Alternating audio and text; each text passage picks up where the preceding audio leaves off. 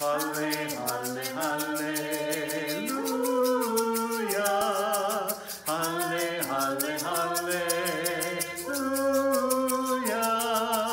Halle, halle, hallelujah. Hallelujah, hallelujah. Halle, halle, hallelujah. Halle, halle, hallelujah. Halle, halle, hallelujah. Hallelujah, hallelujah. Good morning, and welcome to the fourth Sunday of Easter. Hallelujah, Christ is risen. Christ is risen indeed. Hallelujah. If you have received this video as an attachment to our email, you have the prayer of the day, the readings for Easter 4, and 2 of the hymns that we would sing together if we could gather. We will not read the first or second readings as part of this video, but as on other Sundays, I encourage you to read them as part of the service. It will enhance your worship experience. The fourth Sunday of Easter is known as Good Shepherd Sunday. The psalm for this morning is the familiar Psalm 23, and the gospel is from John chapter 10, where Jesus says, "I am the gate for the sheep." We will weave the hymn, "Shepherd Me, O God," throughout our worship as a way of including our psalm in worship this morning and in celebration of Jesus being the Good Shepherd of our lives, both individually and collectively. So we begin with a thanksgiving for baptism. Joined to Christ in the waters of baptism, we are raised with him to new life. Let us give thanks for the gift of baptism. We give you thanks, O God, for in the beginning you created us in your image and planted us in a well-watered garden. In the desert you promised pools of water for the parched, and you gave us water from the rock. When we did not know the way, you sent us the Good Shepherd to lead us to still waters. At the cross, you watered us from Jesus' wounded side, and on this day, you shower us again with the water of life. We praise you for your salvation through water, for the water in this font, and for all water everywhere. Bathe us in your forgiveness, grace, and love. Satisfy the thirsty and give us the life only you can give. To you be given honor and praise through Jesus Christ our Lord, in the unity of the Holy Spirit, now and forever. Amen. So at this point we'll sing the refrain for "Shepherd Me, O God." I'll have Deborah play through the refrain and then I'll sing it. I should mention that Deborah is here with me, and so is Brittany today. And so I certainly, as every week, very much welcome Brittany and her talents. It's good to have Deborah here too, and to have her play. So you play the refrain, I'll sing it through once.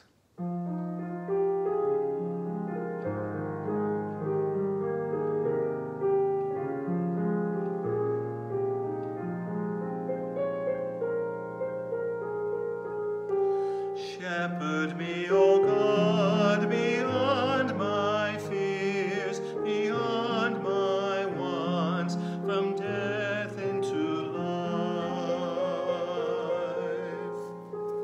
Okay, so this time I'll use the book so I get the words right, and we'll all sing the refrain together. Shepherd me, O God, beyond my wants, beyond my fears, from death into life.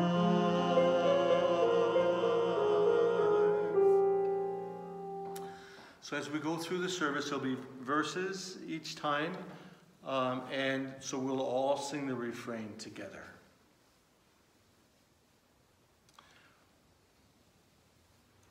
The grace of our Lord Jesus Christ, the love of God, and the communion of the Holy Spirit be with you all. Let us pray. O God, our shepherd, you know your sheep by name and lead us to safety through the valleys of death. Guide us by your voice, that we may walk in certainty and security to the joyous feast prepared in your house, through Jesus Christ, our Savior and Lord, who lives and reigns with you and the Holy Spirit, one God, now and forever. Amen. So we'll have verse 1 and the refrain of Shepherd Me, O God. God is my shepherd, so nothing shall I want.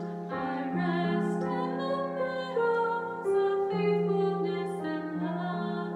I walk by the quiet water of peace. Shepherd me, O God, beyond my wants, beyond my fears, from death into life.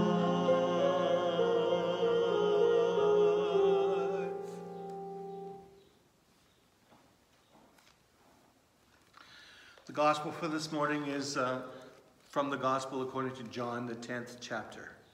Glory to you, O Lord. Very truly, I tell you, anyone who does not enter the sheepfold by the gate, but climbs in by another way, is a thief and a bandit. The one who enters by the gate is the shepherd of the sheep. The gatekeeper opens the gate for him, and the sheep hear his voice. He calls his own sheep by name and leads them out. When he has brought out all his own, he goes ahead of them, and the sheep follow him because they know his voice. They will not follow a stranger, but they will run from him because they do not know the voice of strangers. Jesus used this figure of speech with them, but they did not understand what he was saying to them. So again, Jesus said to them, very truly, I tell you, I am the gate for the sheep. All who came before me are thieves and bandits, but the sheep did not listen to them. I am the gate. Whoever enters by me will be saved, and will come in and go out and find pasture. This thief comes only to steal and kill and destroy. I came that they may have life and have it abundantly. The gospel of our Lord. Praise to you, O Christ.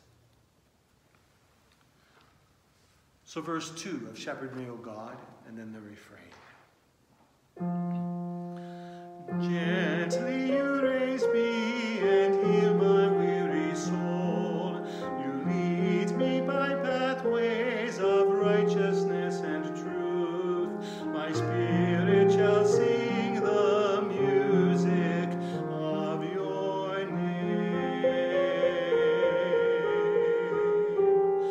Shepherd me, O God, beyond my wants, beyond my fears, from death into life.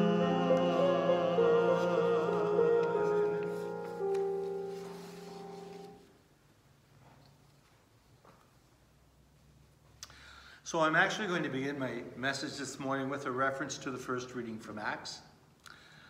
The first reading throughout these first 4 Sundays of Easter have come from the Acts of the Apostles, chapter 2.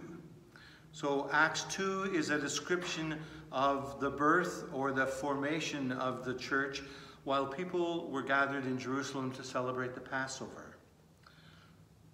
So now after 4 weeks of reading from chapter 2, we are very close to the end of this description. And Peter addresses the crowd, and many are cut to the quick, and they want to know what to do. So Peter says, repent and be baptized, and about 3,000 people were baptized on that first day. So there's your first megachurch. This is where our reading begins. And the first verse of our reading is this. They devoted themselves to the apostles' teaching and fellowship, to the breaking of the bread and the prayers. So we can see in this short, singular verse that by the time this is written, there is already an established rhythm within the fellowship of believers. They devote themselves to the teaching of the apostles, to fellowship, that is, for caring for each other, for the breaking of the bread, to the breaking of the bread, which is communion, and to a life of prayer. You know, there are many reasons why we maintain the form of liturgy within our worship. And one of those reasons is that of an established rhythm.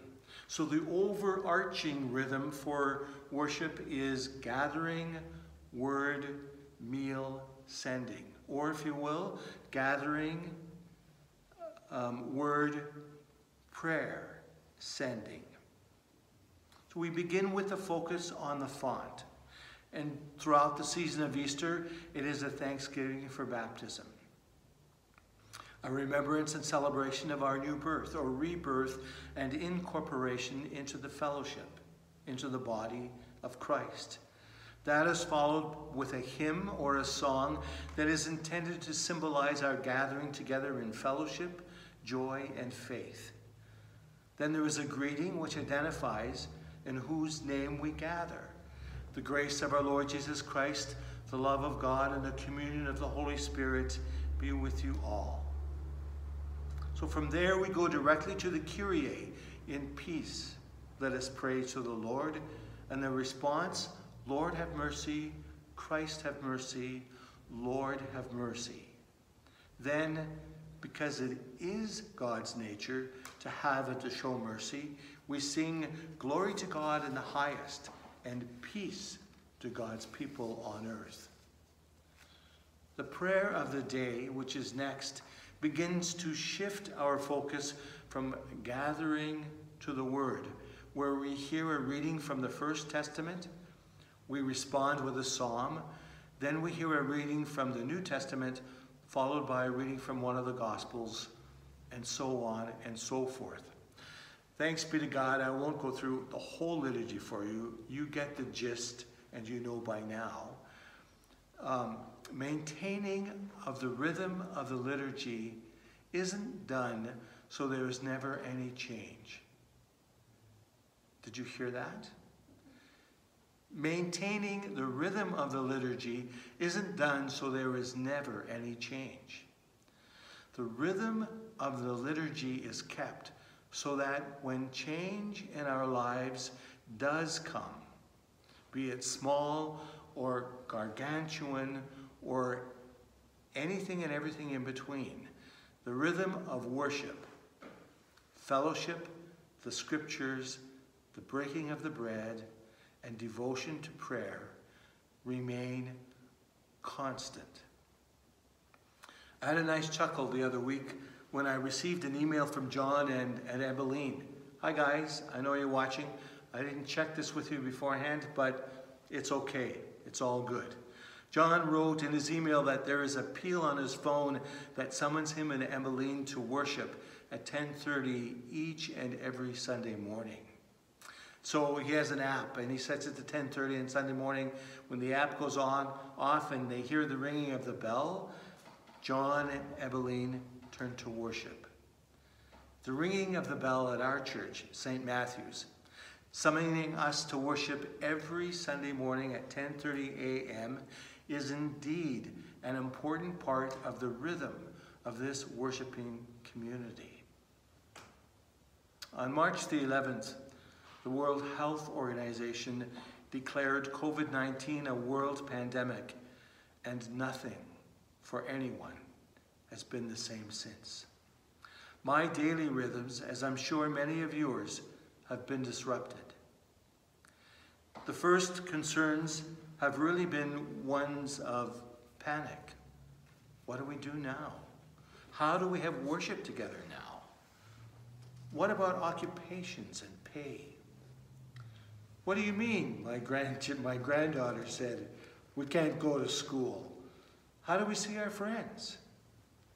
Is this ever going to end? I think that we're kind of through the first stages or portion of panic. And now as things start to kind of maybe settle into a bit of a new rhythm in some way, shape, or form, I'm beginning to ask myself what from my own daily rhythms am I able to retain? What needs to be adjusted and how? Which of my daily rhythms have to be abandoned altogether? There will be many of these periods to come, I'm afraid. And I sometimes ask myself, is this what the disciples experienced as a result of the crucifixion? They locked themselves away in a room in order to be safe. What do we do now? They ask. Our whole world has been turned upside down. Then Mary, in John's Gospel, shows up and tells them she has seen the Lord. How did she know it was him? He called me by name, she says. I thought he was the gardener. Then he said my name, and I recognized his voice. I wonder, did the disciples ever recall this conversation Jesus had with them before his death? Hear these words again. The one who enters by the gate is the shepherd of the sheep. The gatekeeper opens the gate for him, and the sheep hear his voice. He calls his own sheep by name and leads them out. When he has brought out all his own, he goes ahead of them, and the sheep follow him because they know his voice. So again, Jesus said to them, I am the gate. Whoever enters by me will be saved and will come in and go out and find pasture. The thief comes only to steal and kill and destroy. I came that they may have life and have it abundantly. Most of the time, a gate is used to separate, to keep some in and others out. It is also used for safety and protection. A baby gate is a good example. A gate to keep your dog out so he doesn't dig in the garden is another common use for a gate. Jesus, as the gate, is open. Did you notice that? Jesus, as the gate, is open. People can come in and go out to pasture freely. Here is found safety, security, protection, welcome, an open door community, safekeeping, life itself, and abundance. We may not know what the future holds or what rhythms can or will be retained. We can be assured that Jesus goes before us. Jesus is the gate, that Jesus calls us by name and never abandons us. The rhythm of worship, fellowship, the scriptures, the breaking of the bread, and devotion to prayer will be constant in reminding us and in maintaining our identity as the ones for whom Christ died and rose again. Thanks be to God. Amen. Shepherd me, O God, verse 3 and 4.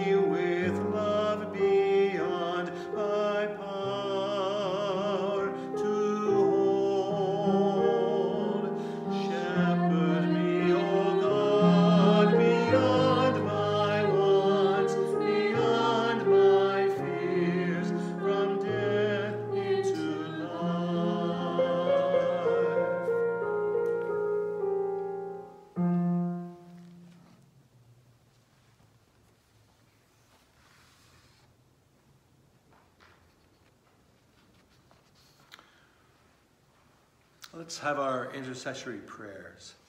Uplifted by the promised hope of healing and resurrection, we join the people of God in all times and places in praying for the church, the world, and all who are in need.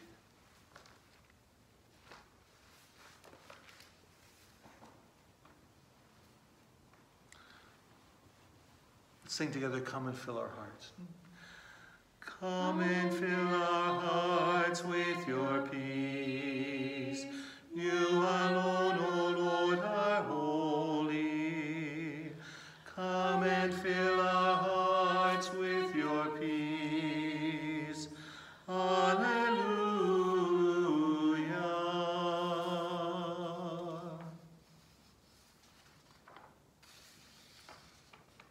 For the one holy, Catholic, and Apostolic Church, wherever she gathers, in all her formations.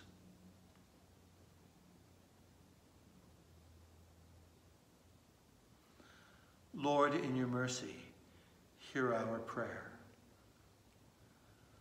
For the restoration and renewal of creation and the coming of spring.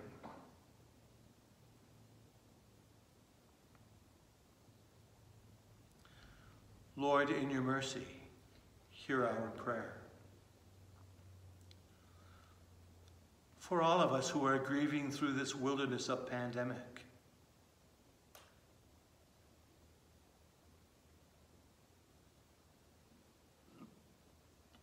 Lord, in your mercy, hear our prayer. For leaders of all governments who have unprecedented difficulties and decisions.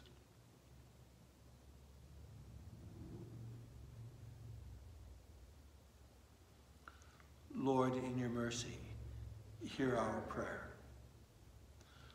For those providing essential services and the loved ones who watch them go to work every day.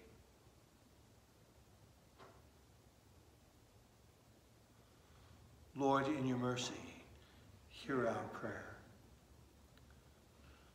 For all who are ill and looking and hoping for healing and relief, we name those who have asked for our prayers. Phyllis, Lorraine, Daniel, Haiti, Greg, Adam, Elfrida, Mary, Walter, Angie, Richard, Dana.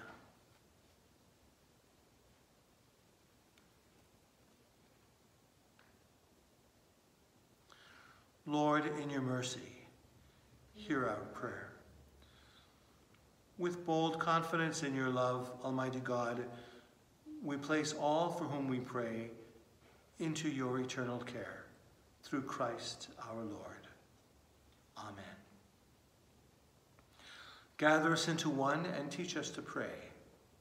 Our Father, who art in heaven, hallowed be thy name. Thy kingdom come. Thy will be done on earth as it is in heaven. Give us this day our daily bread, and forgive us our trespasses, as we forgive those who trespass against us. And lead us not into temptation, but deliver us from evil. For thine is the kingdom, and the power, and the glory, forever and ever. Amen. Come and fill our hearts with your peace. You alone, O Lord, are holy. Come and fill our hearts with your peace. Alleluia.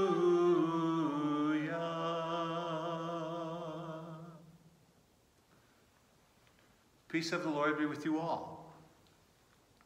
So whoever you happen to be with, if you're not sharing the 2 meters or 6 yards of 6 feet, I guess, of social distancing, feel free to share the peace with those around you.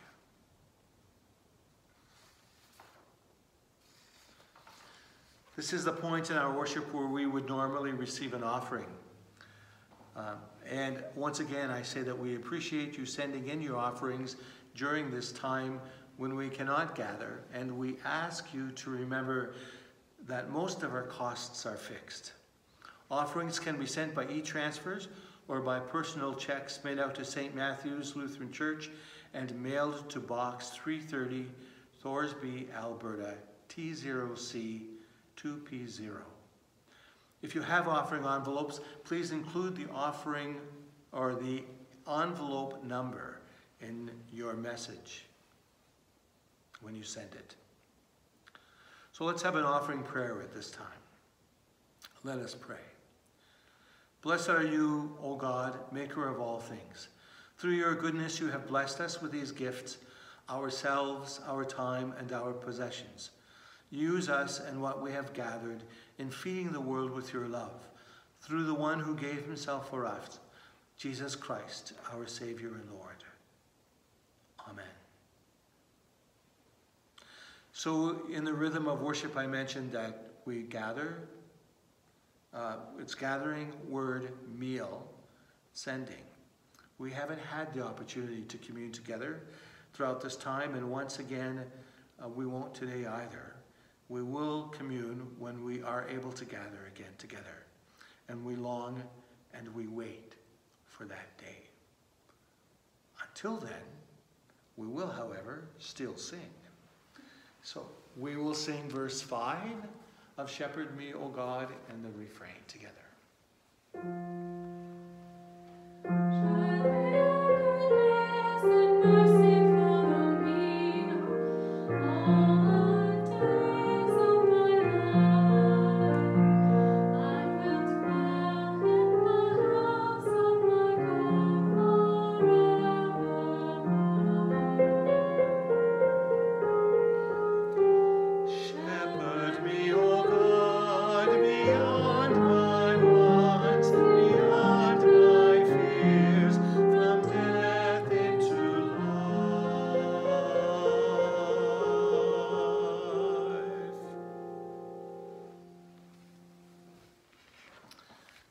Let us pray. God of justice and love, we give thanks to you that you illumine our way through life with the words of your Son. Give us the light we need, awaken us to the needs of others, and at the end bring all the world to your feast. Through Jesus Christ, our Savior and Lord, to whom with you and the Holy Spirit be honor and glory forever. Amen. Now receive the benediction. May the one who raised Jesus from the dead raise you to new life, fill you with hope, and turn your mourning into dancing. Almighty God, Father, Son, and Holy Spirit, bless you now and forever. Amen. Christ is risen, just as he said. Go in peace, share and be the good news. Alleluia. Thanks be to God.